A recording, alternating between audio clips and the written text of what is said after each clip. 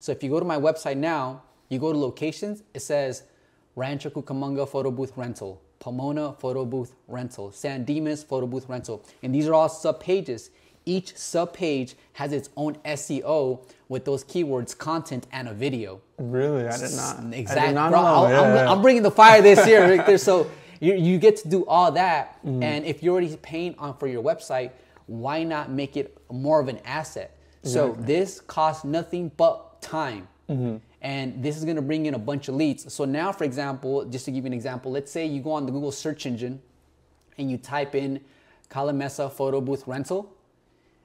It'll show the header, the title of my sub page, and that takes you to my actual website. So even though my main page, my landing page that's not the SEO for it, I can customize the SEO per page in the website. It's called a sub page. Yeah.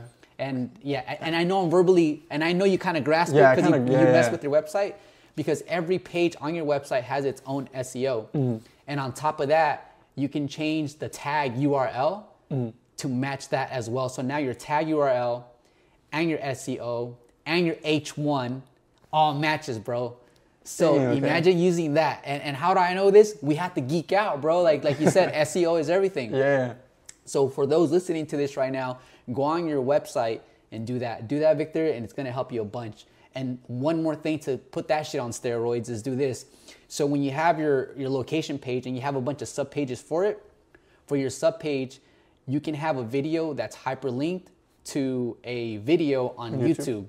And then you title that YouTube video the same thing to match that actual sub page. So now you have what's called a backlink from YouTube pointing to your website and from your website pointing to YouTube.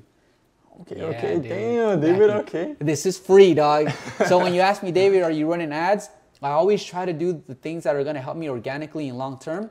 Because ads, as great as they can be, yes, it's a lot of money up front. And it's a lot of running test A and test B, multiple ads at one time to see which one performs better.